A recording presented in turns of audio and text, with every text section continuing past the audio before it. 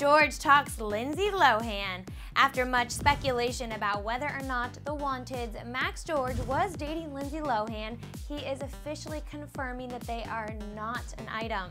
Rumors began swirling when Lindsay was spotted at a couple of Max's concerts, and then many reports surfaced that she was traveling with his band on their tour bus. Things seemed to have sizzled down until Lindsay tried to stir up the romance rumors again by posting a photo of her with Max on her Instagram account just 2 days ago. However, this caused Max to go into major denial mode. You see, a fan tweeted to Max saying, quote, "If you date with Lindsay, I will die, okay?" To which Max replied, "I'm not, so you're fine." Max also tweeted, quote, "Rumors, that's all."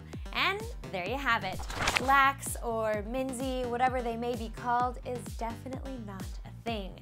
But since Max seems to be quite the eligible bachelor these days, Life and Style had to inquire as to whether the singer would ever be interested in a certain Miss Taylor Swift.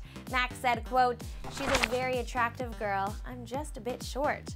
Kind of funny. I want to hear from you guys though. Who do you think Max is best paired with? Would you like to see him and Lindsay together, or are you into the idea of him and Taylor Swift? Or do you think he'd fit better with someone else like maybe Emma Watson, or should he stay single?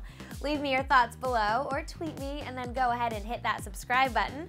In Hollywood, I'm Katie Krause, and hey, thanks so much for watching.